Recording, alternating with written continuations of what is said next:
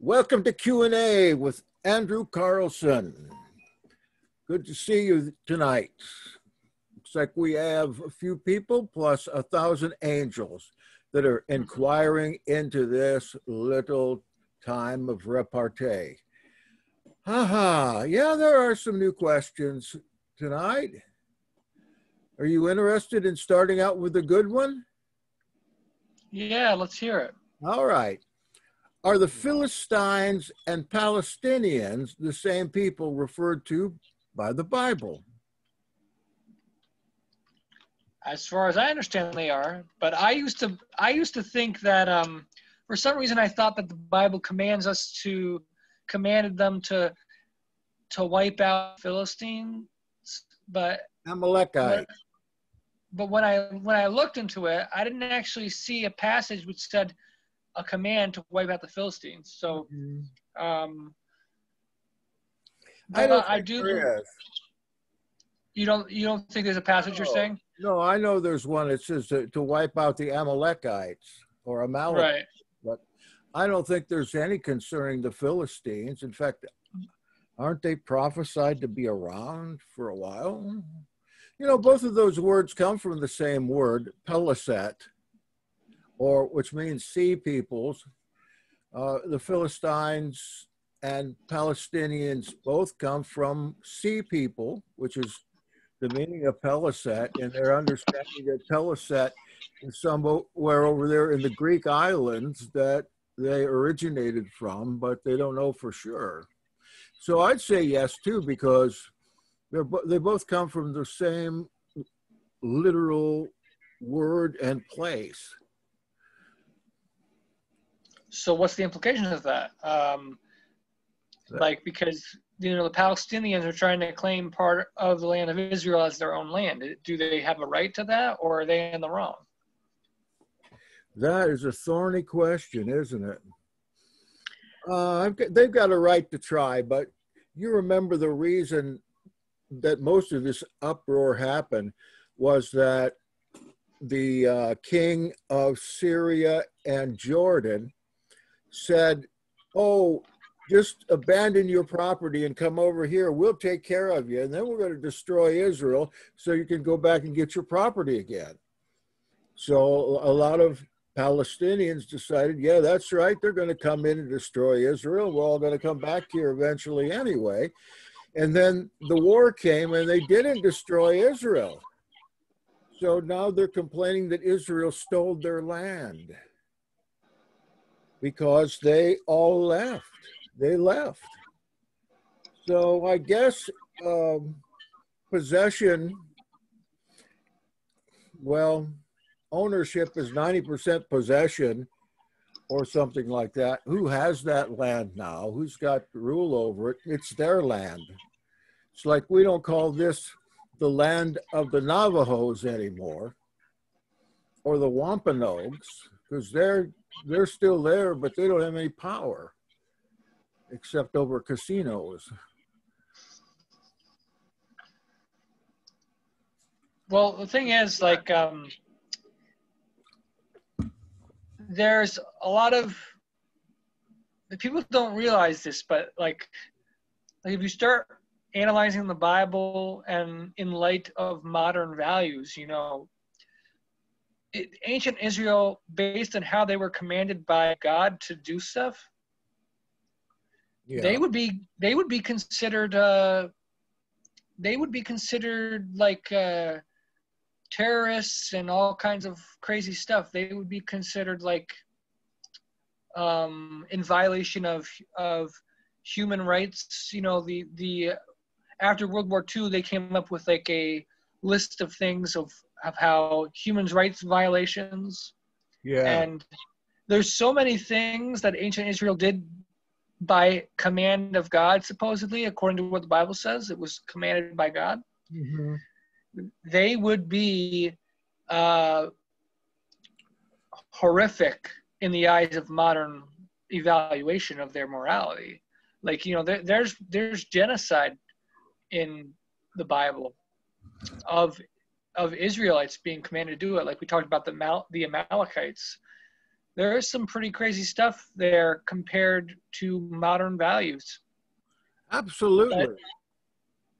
And it's just interesting. I was researching this last week, but the thing is, there's actually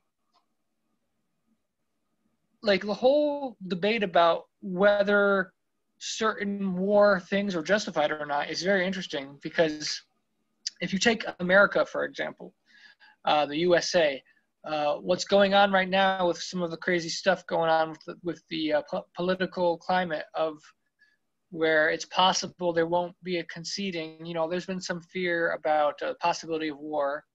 I don't think it'll lead to that, but you never know. Anything's possible.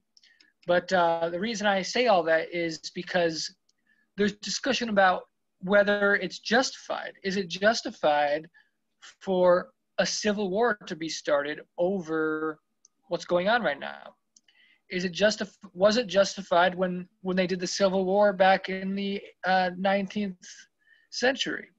But even more prior to that, was it justified for the colonies to declare independence from Britain? The little bit I've looked at it, I don't see compelling evidence that the colonies were justified. So if you're approaching it from like a critical evaluation, I think there's a good, strong case to make that the United States comes out of a rebellion that was not valid. But it's a thorny issue, and it's something that morally needs to be debated. But many times people say history is written by the winners, the victors. And so when it comes to the thing between Israel and the Palestinians, you come from the approach of the Palestinians and you see that, you know, that they feel like they were there before Israel and it was stolen from the Palestinians. But we know from history, the Bible and archaeology as well, that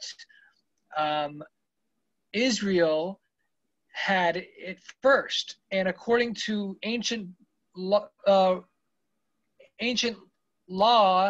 and precedent, the original owners are supposed to be the perpetual owners. The only time it's not to be the case is if there's a treaty or some type of agreement, voluntary agreement, where the original owners agree to give up that land to a new owner. This goes all the way back to Book of Jubilees, which tells us that the land was divided amongst the 3 sons of Noah and their descendants as inheritance. And it even goes so far as to say that in the Dead Sea Scrolls, it tells us that if anyone steals land that does not belong to them, that's a justifiable cause for war. And okay, actually that's in the same book, Book of Noah and the Book of Jubilees, which says that if the land is stolen, that's a justifiable cause of war. And then in the War Scroll, it tells us that, or no, maybe the Temple Scroll, I don't know. One of the Dead Sea Scrolls, it tells us that war is justified between a nation and another nation if that other nation steals from the one nation. So when you're trying to think about these issues, it's easy for people to come to the wrong conclusion when they don't take what the Bible has to say into consideration. But when you look at it from the lens of the Bible, a very different moral picture emerges than one that you might see from a secular society. What does a secular society say? It says that slavery is inherently wrong, and it says the death penalty is wrong. It says abortion is good. It says homosexuality is good. Transgender is good. Adultery is not a big deal. divorce is completely fine, it's good. All these things are completely antagonistic to morality as revealed to us in the Bible. It's polar opposites. And so we're kind of, the world we live in today, we're forced to come to terms with this dichotomy between modern morality and Bible morality. And a lot of people, unfortunately, in my opinion, unfortunately, side more with modern values rather than what the Bible has to say. Of course, just because the Bible says it doesn't inherently mean it's true, but in general, I do believe the Bible in the originals was divinely inspired. And so I'm going to trust what the Bible says more than what random people living today decide is moral. Because the people that are deciding that something is moral or not are corrupt people. Anyways, it's all long rambling there, but I think it's a valid issue to think about. The whole thing with Palestine and the connection with the Philistines, I think, is etymologically justified. And so historically, the Philistines have constantly oppressed Israel. But there probably are times, maybe even today, where Israel oppresses the Philistines or the Palestinians without justification. So it's not necessarily Israel is the good guys and the Philistines are the bad guys, because we know from the Bible that Israel sometimes was the bad guy. Sometimes they were in sin and wickedness. So, but overall, we know from Scripture that Israel has the right to the land, and the Philistines must submit to the authority of Israel.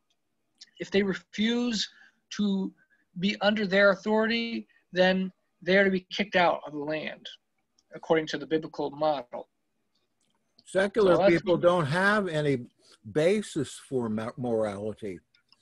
They don't have a set basis for any morality, and secular people would disdain anything that the Bible has to say. I want to mention one other thing, a couple other things. The matter of just war. That was a big topic of issue in 2003 when the invasion came to Iraq. Everybody was talking about just war, secularist, religious folk, everybody. I don't know what happened here. There's a prophecy about this that maybe just came true in 2006, and I think that's in Zephaniah chapter 2 concerning Gaza. I know that still bombs are coming continually over from Gaza into Israel. This is happening all the time. I think it's Zephaniah chapter 2 where it talks about Gaza being enclosed or something like that.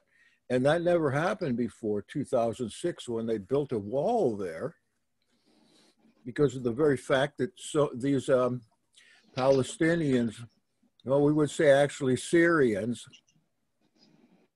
were continually attacking from the Gaza Strip into Israel. And then after they put the wall up, attacking through tunnels. Did you happen to look that up? Let me look at that. Is it Zephaniah chapter 2? I haven't thought of this for a while. Zephaniah 2, because that has some bearing on today.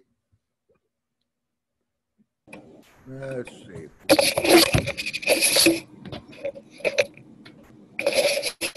Yeah. I am back. Wow, you're making a lot of noise there. I never really left, actually. But, okay. Yeah, chapter 2 of Zephaniah, starting at verse 4. Gaza will be abandoned and Ashkelon left in ruins. And so this is a judgment on Philistines. It says, I'll destroy you and none will be left. Well, we know that that section of Israel is walled off. It was left by the Israelites. It was a resort area for rich people. And Israel took all the rich people out of there, opened it up to any of the Palestinians that wanted to go there. Then, because there was so much hostility, they built a wall there. Now, I don't think that that ever happened with Gaza before, but it happened in our time, 2006. But there are all kinds of prophetic words about Philistia in here. And there have been a number of books written here lately. Exactly who were these people? You know, what we've got is mainly mythology here with David and Goliath and the giants of Gath and King Og and these other guys. So what is a just war? You can't decide what a just war is unless you have some basis for your morality. So I would slightly disagree with you there, in the sense that I actually kind of lean more towards what Paul says of the things of nature are a sufficient testimony to moral values. He lived in a moralless world. So we're talking about things that the Bible condemns that he can't add them to nature, like you said, abortion and random killing of people and slavery and some of these other things. It was the law that they put down that was the basis for their morality. Well, so for example, we know that killing, you know, pretty much everybody in no matter where you live believes that what people would call murder is wrong. But there's a cultural dynamic in order to justify certain things, and there's this basically because the culture tells people that abortion is acceptable, people are desensitized to it because they are being told to ignore the natural evidence. But I think people, if you were not born in a culture that said abortion is good, if you were just in a regular tribe, I think you would feel some level of possible guilt. When I say possible, it would cross your mind, is this okay or not? You might not think, oh, this is definitely wrong, but it would cross your mind of, this might not be right. The whole idea of killing what is in the womb, it is something which, on a gut reaction level, seems wrong. You don't really even need necessarily scripture to just have a sense that it's wrong. But we come from a world where we try not to approach things from what feels wrong, but we focus more on wanting something to be right. And so because we want it to be right, we make excuses or arguments for it. So, you know, another thing would be like there's a lot of sexual perversion today, especially with the pornography issues that our world faces. But many people have convinced themselves it is healthy. There's nothing wrong with watching it or doing those type of things. But a normal person who is not trying to justify themselves will feel gross after they watch something that they know they're not supposed to be watching, or they will feel defiled by it. Oh yeah. That's the normal, natural reaction. But people start justifying it and making excuses. When they start doing that, then they become desensitized to what nature's trying to tell them. I would say something similar to homosexuality. I feel like it should be so clear and obvious that something's not right. But they want it to be right so much that they have to believe it's true, because if they don't believe it's true, then that means they're in the wrong, and they don't want to be in the wrong because they want it so much. So there are some things that you can't even fathom to be right. That's one to me. I can't even fathom how anyone would enjoy that. Or same with mercy killing or killing children. Lately, I've been looking into this Pizzagate thing. It's been going on here for years, and some swear that there is a large cabal of celebrities and politicians that are sucking the blood out of children that they have killed in order to get a certain chemical in there that makes them young again. Now that sounds crazy to me. But yeah, I don't personally believe that, but I know people have said that. Well, look at one person in particular has described this, and that's Mel Gibson, who's I would say that he would be telling the truth about this where other people wouldn't, because of his upbringing. And he says that he has witnessed these things at some of these bacchanal parties that these elites have been having. And then there's the matter of so many children disappearing all over the place. And I even know a woman that I used to work with that told me about her parents being satanic ritual abusers, and that 2 of her sisters had been sacrificed already, and that she had been made to do all these things with adults when she was just a very young person. I don't understand how anyone could think that would be moral or acceptable, except people that are just totally screwed. And that goes for the Catholic Church too. Again, 90% Catholic priests, according to inside statistic, are homosexuals and child molesters. I mean, what do we do with that? I've been in the pastoral ministry. I can't imagine doing that.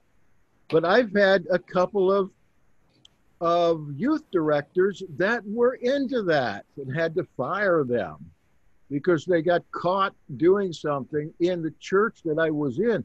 It just blew my mind. Like, how can you do that and claim that you're a believer? Where do you get your moral compass for things like that? It makes you think that there is an underlying evil power that is feeding some people in the area of their appetites. And I think there are a lot more people doing these things than we can possibly imagine. I don't want to get in too deep with that, because a lot of times you start talking about things like that and then you become exposed to your own problems. Exposed in the sense of, like, well, a lot of people that accuse, like in the Catholic Church again, there are certain priests that accuse others of these things. One of the fellow that wrote the book on this Catholic priest scandal here, a Frenchman, a French journalist, wrote it. He was deep in with the Catholics, and he was deep in with some of the moguls of the church, and he experienced these things, saw them himself. He was in that world. He was part of that world. But what he said was that if these items come up in public, the ones that deny them the most are often the ones that are actually involved in them. He said this is very true of priests. If it comes up in public, if it comes up in debate, the ones that are most involved in these things, get out front and tell the public at large how horrible these things are, when they themselves are entirely vested in these same sins or crimes. Yeah. This has happened in a lot of different areas like politics as well. We remember not long ago Richard Weiner, that scandal with him. I thought it was Anthony. Well, they since that time they've exposed. You can look at the picture he sent and read about the things that he and his wife did. And he and his wife both are have been accused of being a part of these child molesting and blood drinking sessions. So that's all come out since, at the time, we didn't really know what did he do, what didn't he do, but it's all now on the web and you can go see for yourself. But he was one that really come forward for moral causes and had himself elected on the basis of law and order and morality. And here he's like one of the ones, and even his wife, that are actually doing these things that he's condemning. Yeah. All right, that's all I got to say. So I wanted to say about that, me, I tend to be non-conspiratorial in a lot of these things, in the sense that a lot of conspiracies I don't subscribe to because I don't see compelling evidence for them. Yeah. But I also had experience with people saying things that are not true. So, for example, I'm not going to name names, but the first person I was in a relationship with many, many years ago, so my first ex, we met online on a religious website, a blog. You may know it about in the past. I don't know if it's still active, but Nazarene Space. Yeah. By James Trim. It's still there. And so I met her there, and we had a nice relationship when we were together, and then after things ended, it ended because she didn't agree with my beliefs, and so she wanted to end it. And she also believed that she was still married to a prior guy. Oh. It was crazy stuff. But anyway. Yeah, I understand. Any excuse. Yeah, so then, like, a year or two later, she's rewriting history, saying things that aren't true, twisting things I said. Mm-hmm. But one of the things, she claimed that she was a victim of satanic ritual abuse. And then she started saying things like that I was part of the Freemasons and that I was, that the elites sent me there to harass her by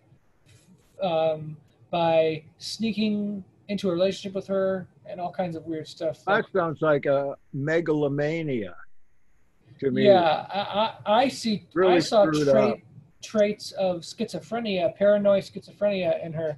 Yeah. But like I said, I didn't mention her name because that's not what this is about. Mentioning her people's names. Someone will get stuck with her, and she'll go through divorce after divorce. Right, but the reason I bring it up is she's saying these type of conspiracy things that I know for a fact are not true because she's saying them about me.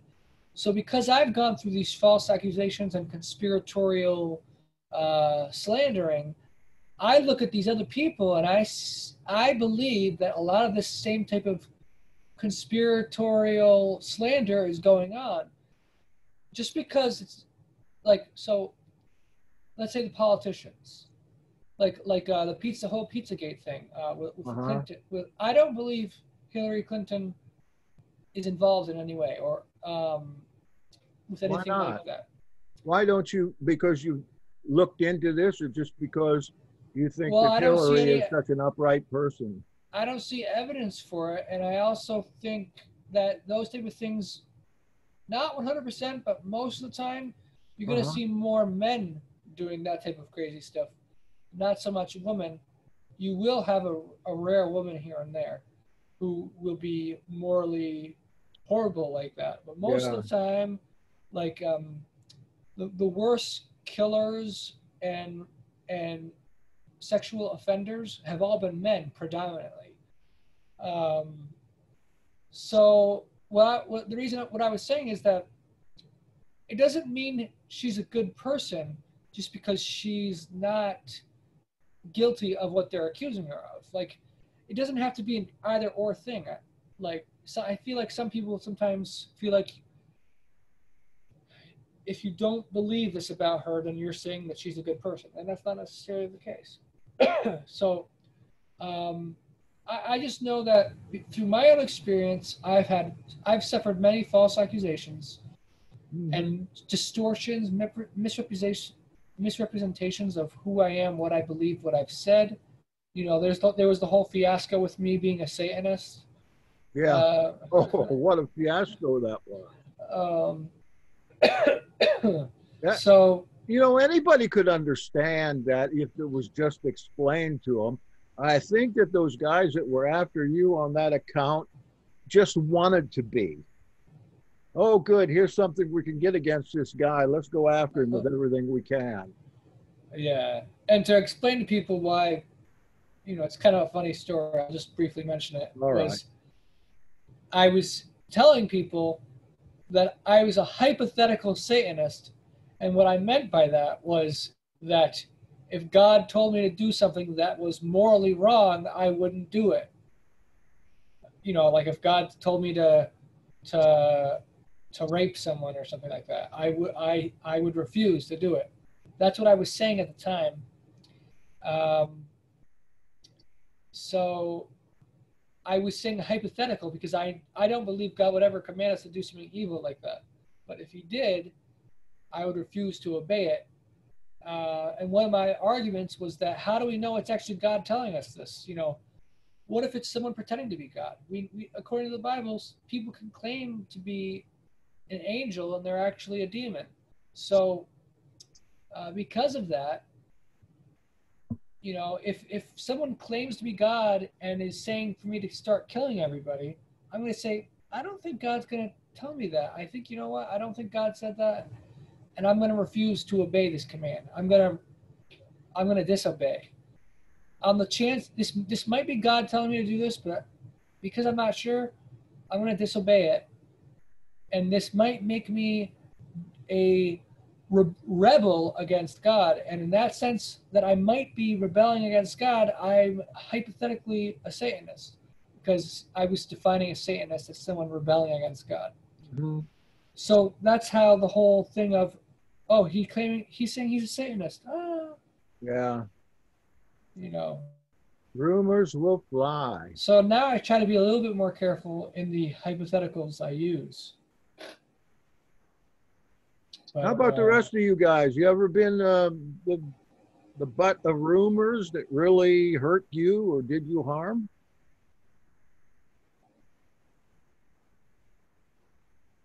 All right. If you want, you can also. I had one where my ex-wife slandered my name through social media, and like she went into everybody that she knew that was associated with me as a friend, and she started saying a bunch of horrendous things about me, making these outlandish claims that she couldn't prove, and I ended up taking it to a lawyer and got a letter of cease and desist, or she would have got sued for slander because she wouldn't be able to prove it. But it was just crazy to have.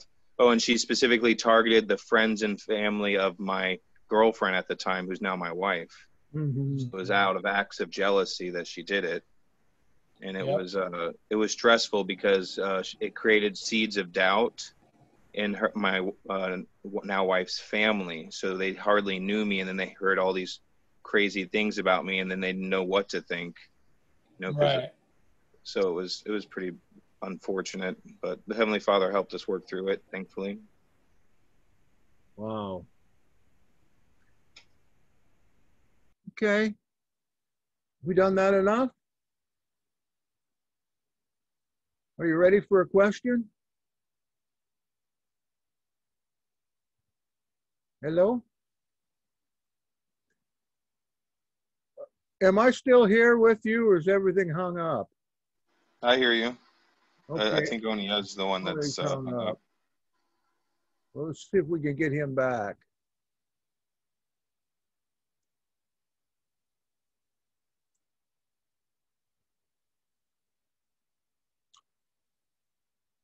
Here he comes. And again.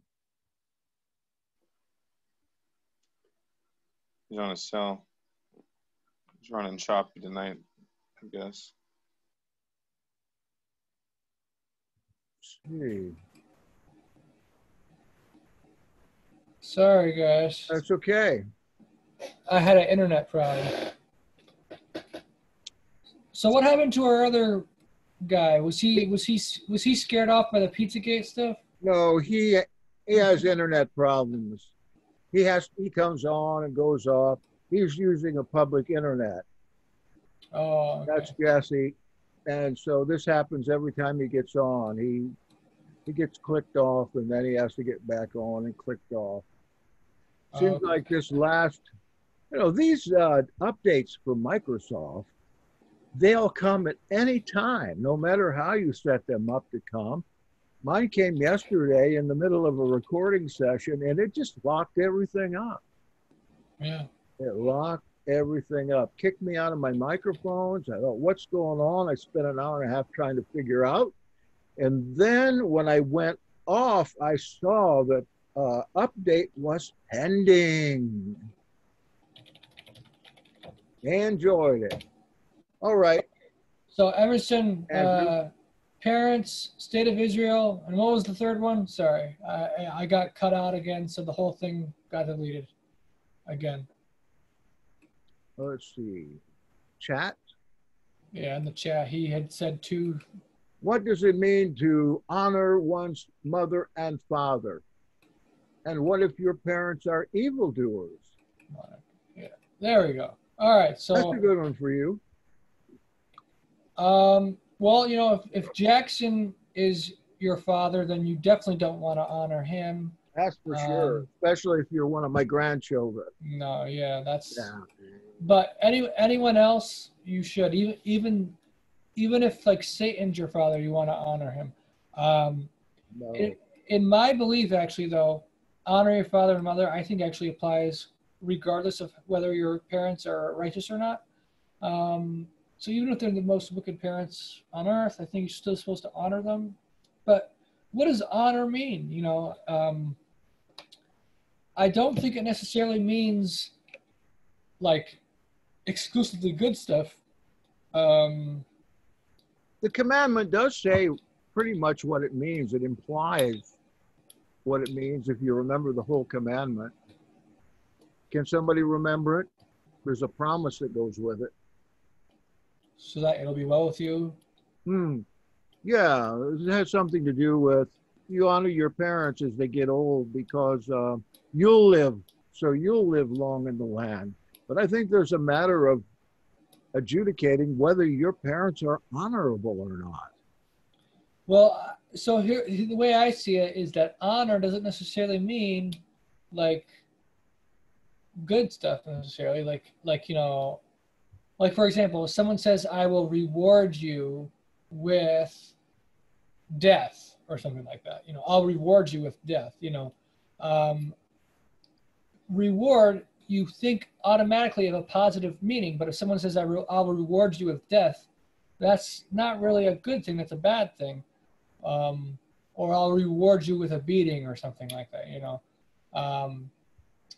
So if someone says honor, it's kind of like you will give them the what is due to them.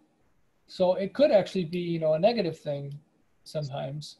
But what I think specifically when it comes to when it comes to good honoring, even the most evil parents, I think there's some level of good honoring you should give them, in the sense that they're your parents. So Peter in the homilies of Clement, we talk all the time about the Clementine writings. Yeah. Well, in those writings, Peter makes the argument.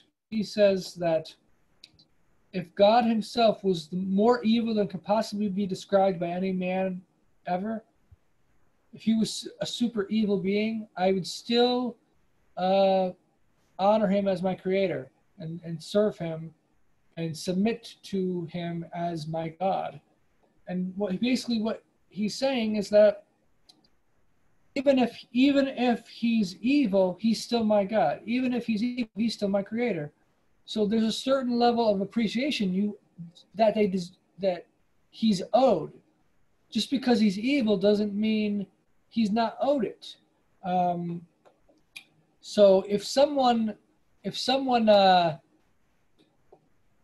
did something really amazing, and they let's say they cured cancer or something, you would be like, wow, that was a really amazing thing they did. That was a good thing, right? You would say. But then later on, he shoots up a school and commits mass murder. Well, that was a very horrific thing that he did. And so that horrific thing he did, though, doesn't nullify the good that he did prior to that. It just means he's a bad person overall, but it doesn't mean everything he did was bad. So you should honor him for the good thing that he did, and you should dishonor him for the bad thing he did. So with your parents, you honor them for the good stuff, and you dishonor them for the bad stuff. It says in the New Testament, you have to hate your father and mother. Mm-hmm. But it also says, love your enemies and honor your parents. So how do you hate your parents and honor them? You hate your parents by hating the bad parts about them. You honor them by honoring the good parts about them. And the good part is that they created you. They made you come into existence on this earth. That's an amazing thing that they did for you. And you will be forever in their debt and gratitude for what they did for you. Because of that, there's a certain honor that is owed to them from you specifically. That's the way I see it. You will always have some amount of debt of gratitude to your parents, no matter how evil they are. They're your parents. They brought you into this world. You are speaking of a definition that is almost exactly like that of John Calvin. Let me read that and see if you agree with it. Since, therefore, the name of Father is a sacred one and is transferred to men by the peculiar goodness of Elohim, the dishonoring of parents rebounds to the dishonor of Elohim himself, nor can anyone despise his father without being guilty of an offense against Elohim, that is sacrilegium. If any should object that there are many ungodly and wicked fathers whom their children cannot regard with honor without destroying the distinction between good and evil, the reply is easy, that the perpetual law of nature is not subverted by the sins of men, and therefore, however unworthy an honor a father may be, that he still retains, inasmuch as he is a father, his right over his children, provided it does not in any wise derogate from the judgment of Elohim. For it's too absurd to think of absolving under any pretext the sins which are condemned by his law. Nay, it would be a base profanation to misuse the name of Father for the covering of sins. Well, I read like the first half of that and it made sense to me, and I thought you were going right along with that, but I don't know if somebody can explain that or not.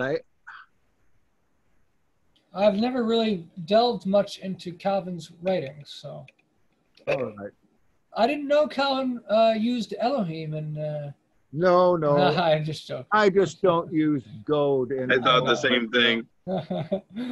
Yeah, I don't use goad. I just think it's a He- goad. He was a pioneer of the Hebrew roots movement. Yeah, that's right. um, Of the That's sacred name movement. you don't use goat. Well, I don't use God except if I'm talking to people that don't know any difference. Right. I'm going to use Elohim instead because there is absolutely no relation between God and Elohim. I mean, in a linguistic sense, there's no relation between the two. God is the name of heathen Elohim that we find in the scriptures. God in Hebrew means lucky. G-A-D. That's pronounced God. There's a son of Jacob named God, G-A-D. Remember that A is not like in English. It's an ah sound. And God, his name just means lucky. So when we're talking about God, we're naming the God of luck that is mentioned in the Bible. And I wish right now I could think of the chapter and verse. For some reason, it's not coming to me. But it talks about not worshiping God, and the other God's name is money. M-E-N-E, pronounced money. G-A-D and M-E-N-E. Look it up and see. So those two are names of God, but it just so happens that they come over in English phonetically to God and money, where God means luck and money means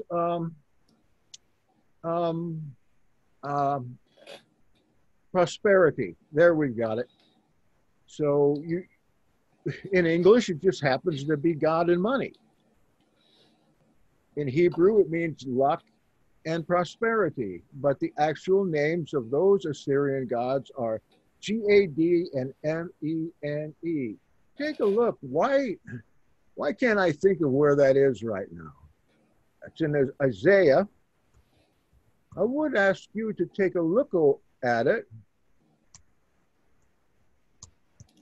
I will say about Elohim. Oh yeah, here it is. Isaiah 65.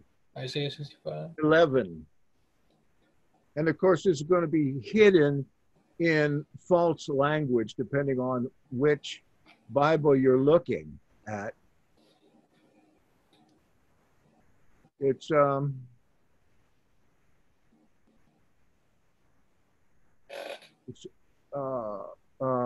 65:11. If you could get, here we go.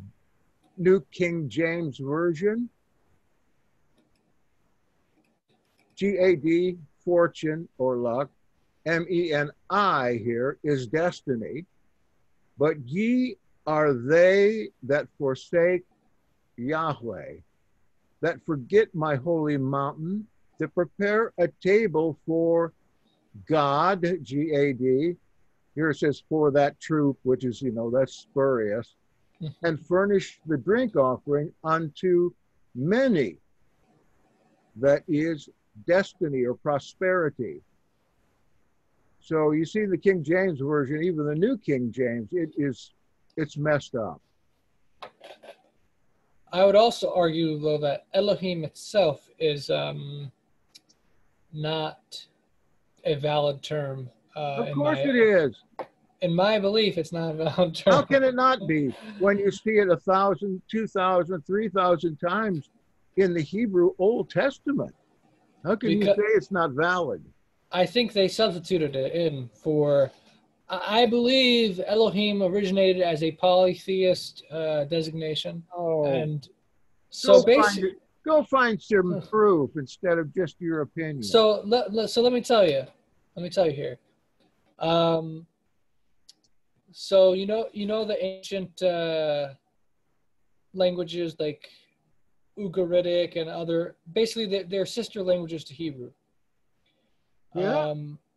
So in those languages, you don't see any other, you don't see a singular, like you don't see Elohim as a singular in any of those sister You do languages. in Ugaritic and in Ebla.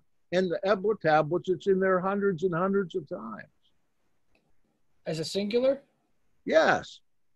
El as a singular. Now, No, yeah, El as, yeah, El, but I mean singular? Elohim. What I'm Elohim saying is just plural. it's An a adjective. in the Old Testament, Elohim is used, it's a plural word, but it's used for a singular entity most of the time. I think this, here's my theory, my hypothesis.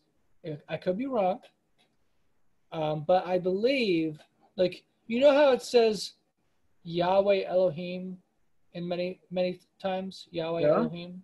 Mm-hmm. Sometimes it says Elohim, just Elohim. Sometimes it says just Yahweh. And sometimes it says Yahweh Elohim. Of course, two different redactors. I believe one's the E source, one's a J source. right, and I believe that Yahweh is a replacement often of multiple words. Sometimes it's a replacement of Baal, and other times it's a replacement of Adon. We know Adon means Lord or Master, and that's used sometimes in the Old Testament. Adonai. And so I believe, based on Ugaritic writing, there's a phrase in Ugaritic writing. It's Adon Elohim. Adon Elohim. And it basically would mean Lord of gods, Lord of gods. And in the Old Testament, in a few places in the Old Testament and in the Dead Sea Scrolls, it refers to Yahweh as King of the gods, King of the gods. So, and in the book of Enoch, it says, I believe it says King of the gods and Lord of the gods. So, my understanding is that Elohim originated as a longer phrase, a longer phrase of Lord of gods. So, Lord Elohim, Lord of Elohim, and then over time, because the polytheism was considered objectionable, the idea that multiple gods exist, because we know according to the Bible, multiple gods do exist. We're just only supposed to worship the one. We're not supposed to worship the lesser ones. That's called, what's it called? Monolatrism, I believe. Monolatry. Yeah, monolatry. And this idea is very much evident in Scripture, that there are many gods. Scripture says God of gods, Lord of lords, King of kings. There's an ultimate king, ultimate lord, ultimate God, or ultimate El of Elohim. And so I believe originally the term Yahweh Elohim was Adon Elohim, and over time, because the idea of multiple gods was considered objectionable, the references to Elohim in Scripture had to be changed to singular meaning. So instead of gods, they changed the interpretation to, it just means one God. So I think whenever you see Elohim all throughout Scripture, that is a distortion, and that the original either said Eloah, singular, or just El, singular. That describes inserted Elohim all throughout, because Elohim originally was plural, but it became a singular word over time due to the objection by scribes of a polytheistic idea. Again, you're talking about scribes, and I know Adonai came in much later with the Masoretes, at least from what I have read, because it originates in the word Aten, which is the name of the unseen Elohim, unseen Eloah of Egypt in the time of Akhenaten. And when we read about it being plural in here, we still use this grammatical rule. especially in British English, Elohim is the plural of majesty. So anyway, that's what we're told. Now you've got your theories, and some are pretty cool, but this is one that maybe you need not get so deep into. But Well, like, what do you call your God? It's Baal now, isn't it? Sefer Baal? so I Yes, it is. identify Yahweh and Baal as the same entity. Your God is Baal, but see, little b, No capital, a capital B? but we have to change it to L. You mean like Baal and the dragon?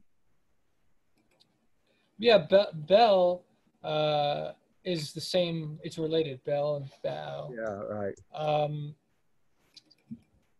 I've done videos on that type of thing before. You know, that's a controversial theory, but I want to make clear to some people. You know, if people are watching this, I don't know if you're putting this on radio or anything like that, but basically, people are hankering to hear you. The thing that I believe, it's just a matter of names. It's all a matter of names. So, like I even believe, for example, I believe Zeus is the same. I believe Jupiter is the same, and I think it's Thor. Yeah. So what about the mythology of Thor and Jupiter? Because you might place the name with our Elohim, but you can hardly place the mythology. I think Jupiter, a lot of the mythology it overlaps. It's not all valid, but I think a lot of it is. It's kind of like saying, imagine if you have a group of, well, you know, the Gnostics. The Gnostics believed that Yahweh was an evil God, right? Yes. And so they clearly are talking about the same being, but they're attributing very bad things to that being. In a similar way, I think that these other people attribute false things to our God or to our El, but that doesn't mean that they are not worshiping the same entity. It's just that they are slandering the same entity. They're slandering him, or they're falsely accusing him of things that are not true. Okay, like folks, you make your own. You make your own opinion. No, you have to follow whatever I say. If you don't follow what I say, then you're banned from these meetings from now on. No, it seems like everybody has a different theory about this, and usually they'll pick it up off YouTube. They won't do like you and I do. That is to get in deep into the history.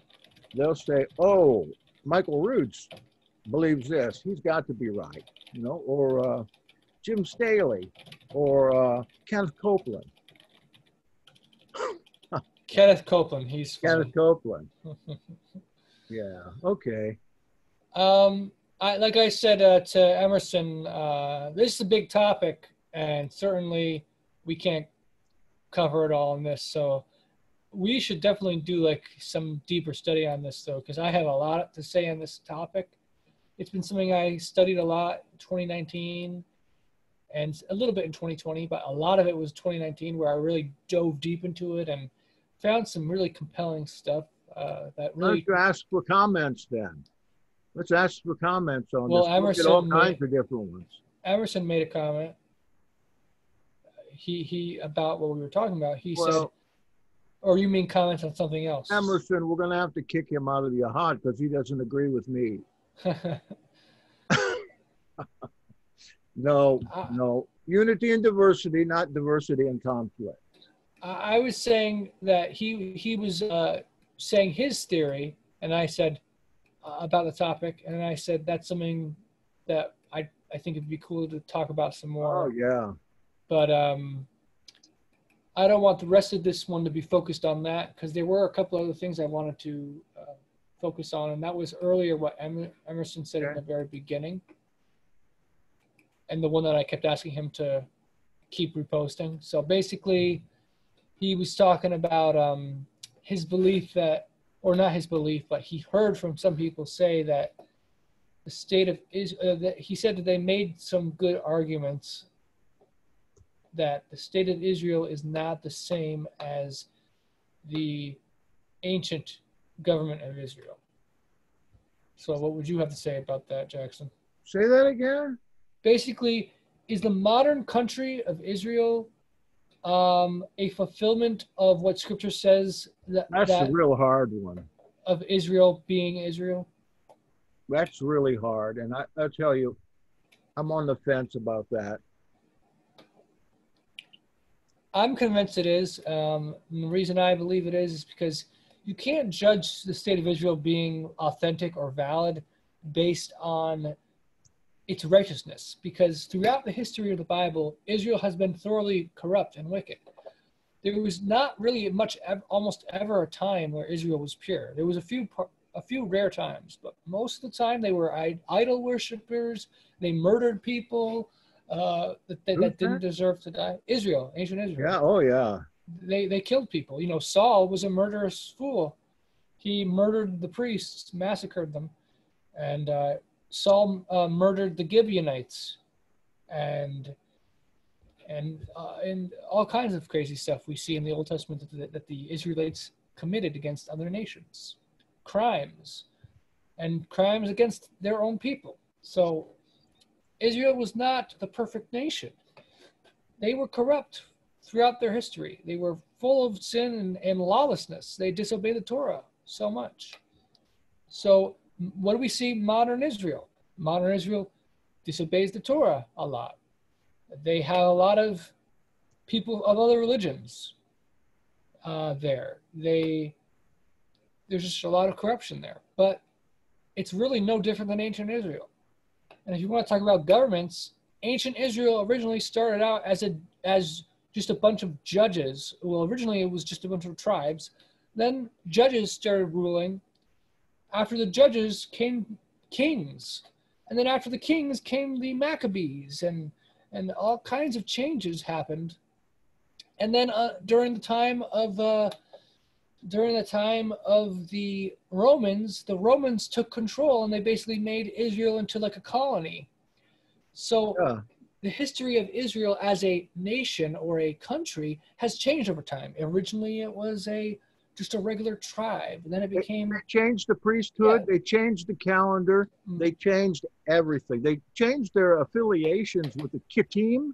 They changed whatever they could change to get out of the will of Yahweh. And those things, when you think of modern Israel, you think, hey, this is a miracle in 1948 and 1967, and it is a sign to the unbeliever in regards to Israel in the final days. However, again, what is this religion made up of in Israel today when a Gentile has to swear they're not going to keep the Sabbath and swear that they're not going to use the sacred name in order to live there? These things are against Torah, as well as this Noahide thing that they are imposing on anybody that goes over there and wants to stay there. There is no Noahide law. That's just made up by the Pharisees. So, yeah, what do you do about things like that in light of the 67-48 miracles? Where is modern Israel? Maybe it's not to be reconstituted as an actual nation. Maybe we're the beginning of reconstituting it as a nation with a liberal understanding of the Torah and our attempts to try to keep it, even though we are dispersed throughout the world. Or maybe America is the new promised land. It could be Greater Israel. You go look on a road map. Just go down and see the names of cities. You'll see 5 or 7 out of 10 of them named after biblical places.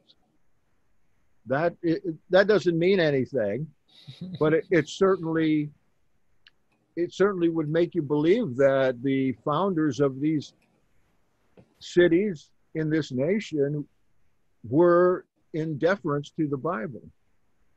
Oh, yeah. All right. When you get the answers, let me know to that. I don't know what to say about that. I'd like to think so. Let's see. You know, for the Zionists, religious Zionists today, it most definitely is. Like, I've had talks with Robert Eisenman about this on various occasions. You might have been in on one of those once, I don't know, but this question came right up. And he was talking about the rebuilding of the temple there, and that his brother was slated to do, well, his brother was in the running to do the architectural work for that temple. And that he said, if and when they do, they certainly don't want to copy Herod's version of the temple, because he said it's highly polluted and has little resemblance to what Judaism was before it was usurped. Well, I guess we're seeing that in this country too right now. It's being usurped by communists, no doubt about it. I like communism. I went over to the East Europe when I was a teenager. I was in a symphony orchestra. I played violin, and I spent a summer Czechoslovakia, Austria, Poland, East Germany. And what I saw there from 50 years of communism at that time, the kids my age were wretched, in rags. In Prague, nobody dared walk out on the streets because they still had towers up on the street corners with gunmen in them. All the hotels. Yeah. Hey, Jackson, I have to second that, because I spent 3 months in Budapest. Yeah, tell us about that. Yeah, so, and that was a Hebrew girl that I had met, and I was living over there for a little while. And they still had the concentration camp trains on the side when we would take the train into town, and you could still see the bullet holes from, every ruling power, from the Nazis to communism. Now, I understand what you're saying, Onya. Yes, a form of communism, what you're talking about, but Marxism that destroyed these countries and enslaved these people, that's a whole different ballgame. True. I think that younger people just don't realize what life and death struggle it was with communism in the 50s and 60s in this country. And us older people, we remember that. And how even today people like McCarthy and Nixon, big anti-communists, are considered to be horrible people because they were trying in the 50s and 60s to get the communists out of the government. And I think that would be a very good idea to get them out now, because communism, atheism, everything that goes along with it will destroy what freedoms and privileges we have here, as it did in John's testimony here. They still have all the bullet holes and everything going on there. And by the way, Yugoslavia was a communist nation, but it was one of the worst as far as violence goes. Not only in the Second World War, even the people in Croatia and the rest of what was called Yugoslavia at that time were very excited about getting rid of the Jews because they were allowed to take their possessions. You get rid of them, you take their possessions. Communism, I think the same kind of attitude just moved into a different regime during the times post Second World War. And people just don't realize that. You can still go over to East Germany, East Berlin today, and it's still shitty. Yeah, It's not like West Berlin. The Germans, though, were not communists. They were socialists, national socialists. But they hated communism, though. Well, Hitler did, but a lot of Germany wanted socialism, and that was Hitler's. The Jews weren't his biggest foe. The communists were, because he hated Russia. He hated Stalin. He hated everything about that. In fact, he hated everybody. You know, but I mean, Eastern Germany was controlled by the communists at one time. So that's right. I saw the wall when it was up.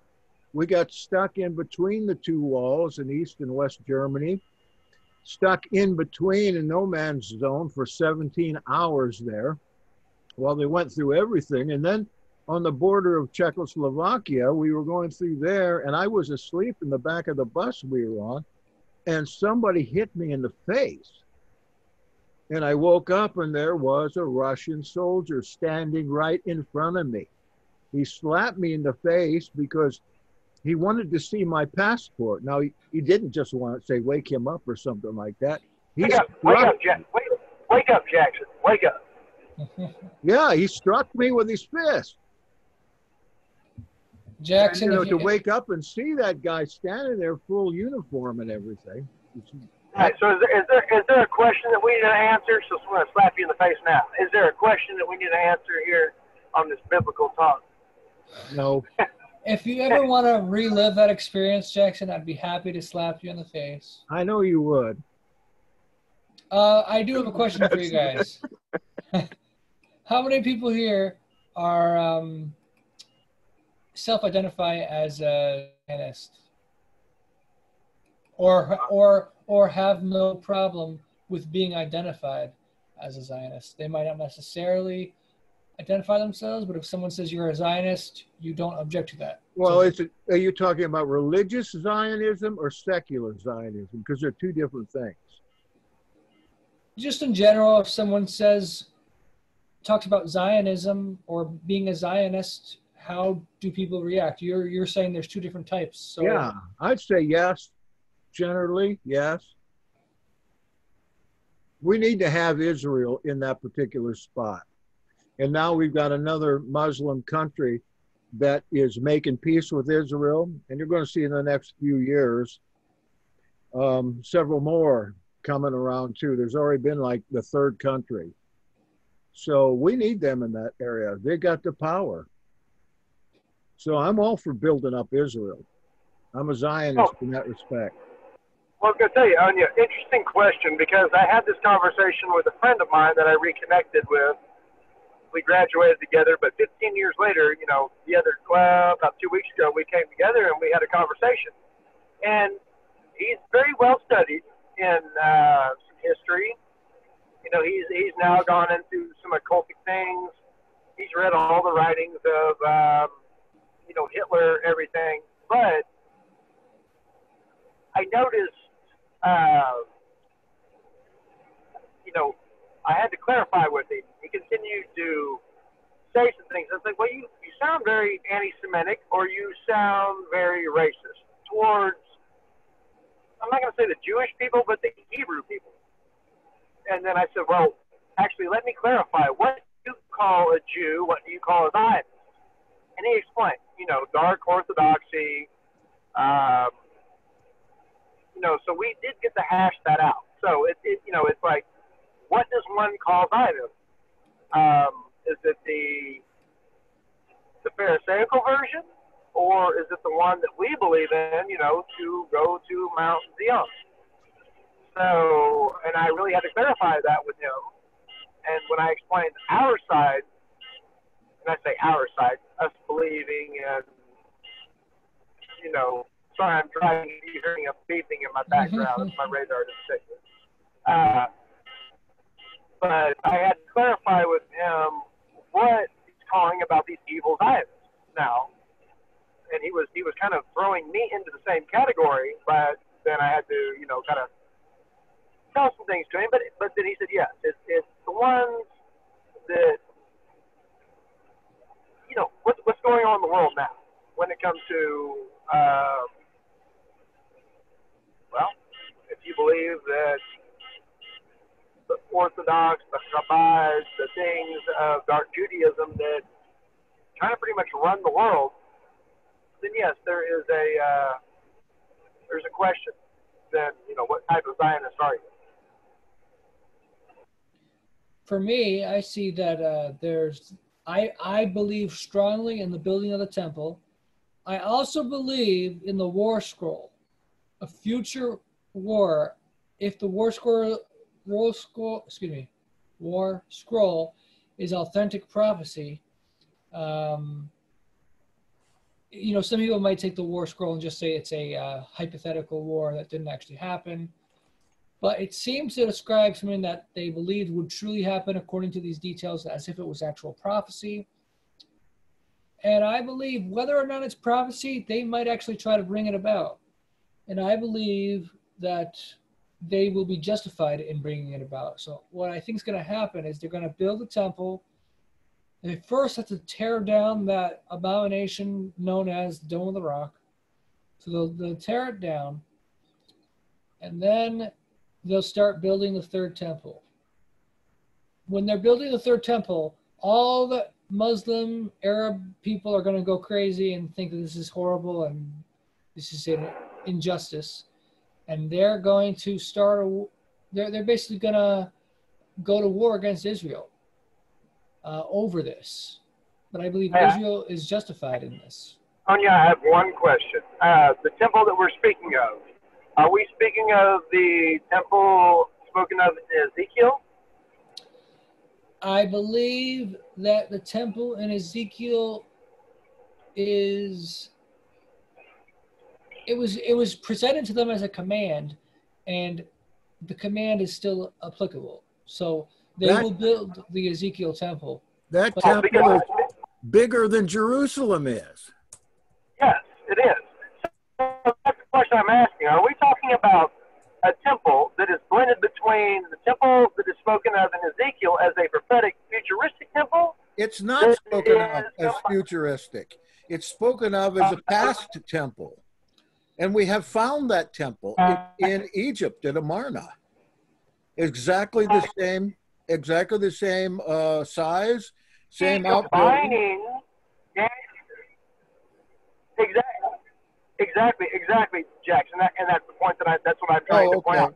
Are we saying this third temple is the one from Ezekiel, but being blended like I like to call it trail mix with the Daniel 9 of the desolation of a temple in a future event?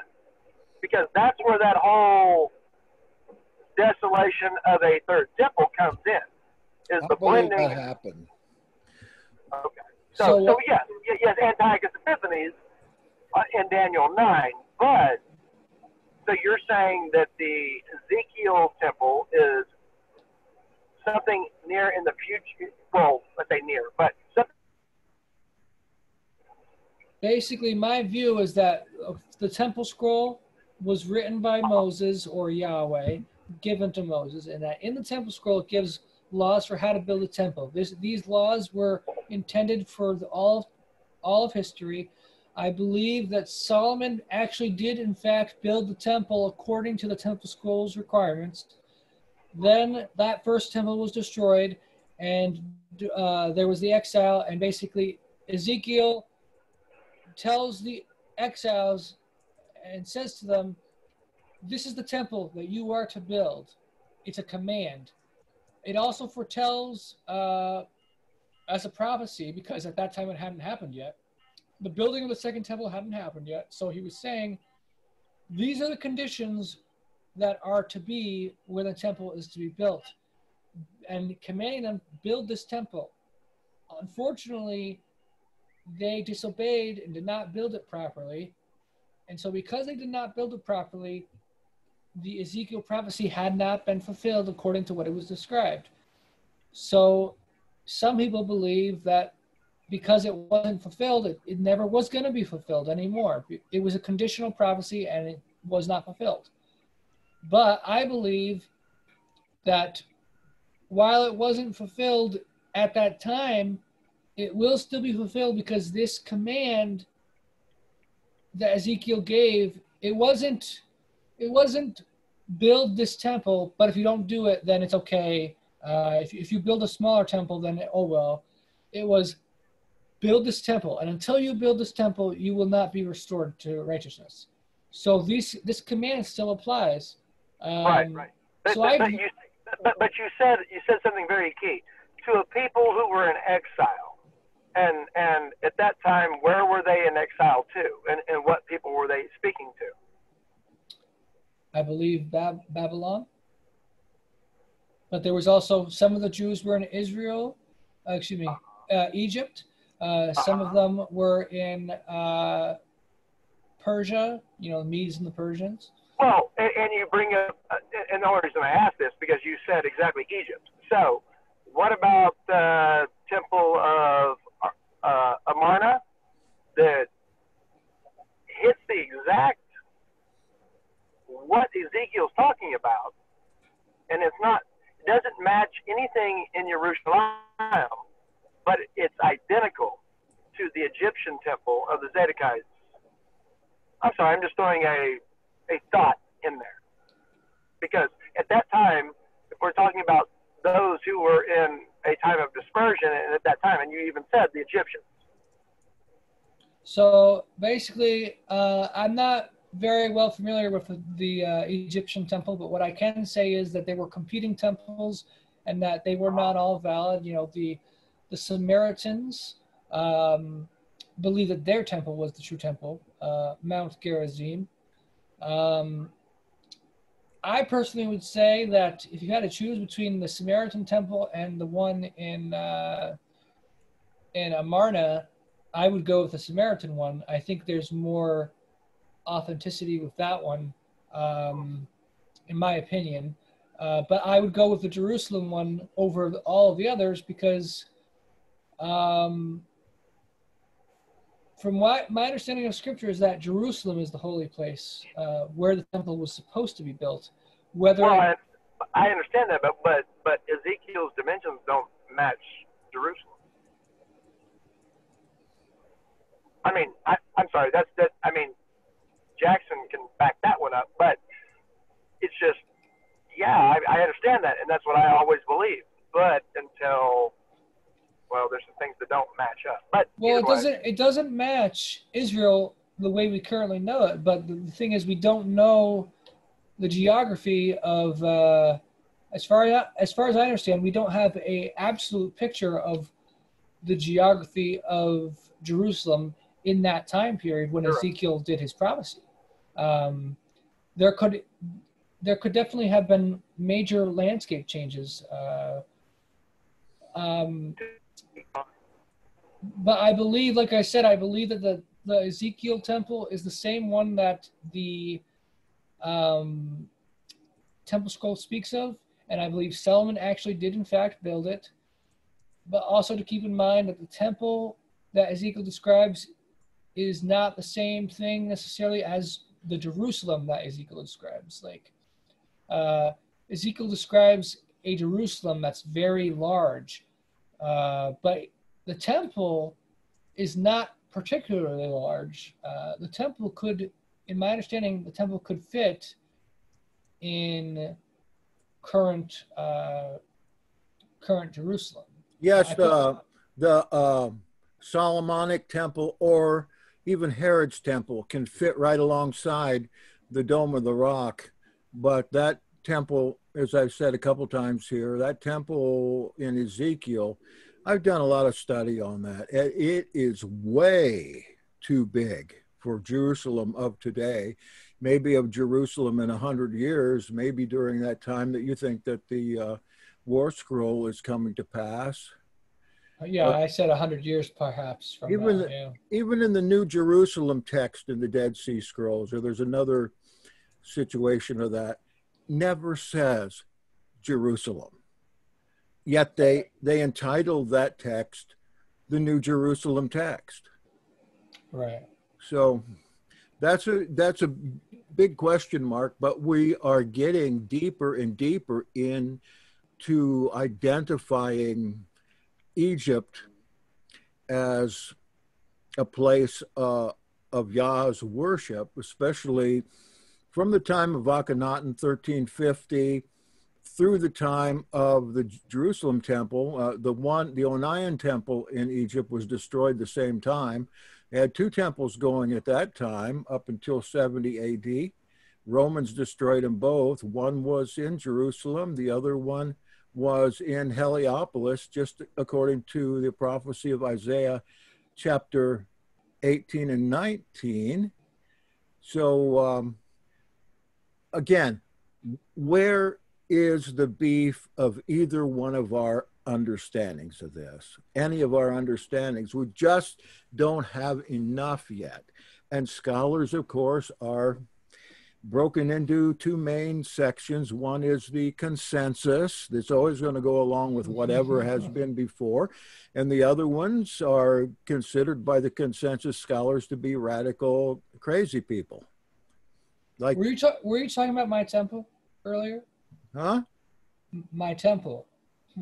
The temple? No, I don't think so. Yeah, you said the Onion temple? Oh, yeah, the Onion temple. Well, named for Onias the third and fourth. They're the last of the Zadokite high priests. I've been in your temple, right there where you are right now. I might be one of the few that's been in your temple, and I saw a tremendous library of sacred books in your temple. It's impressive. I have even more since then. Yeah. I wouldn't mind keep going, but I know you like to end your meetings. It's about time, I think. Well, that was fast. Let's end it and save it till next time. Y'all ask somebody else to come if they're interested in this kind of jargon. Look, it doesn't have to be Onya and me talking. Okay? Yeah, it can be whoever wants to share, yeah. And if you're watching this on YouTube or online someplace, you're more than welcome to come in here and quote your opinions. But don't forget, unless you're a heretic. If you're a heretic, don't come in. Consensus scholar, just as long, there's only one person you have to please here, and that's the star of the show, Andrew. If you please him, then we won't take you out of the MP4. Thank you all for coming. Shalom. Have a good Shabbat.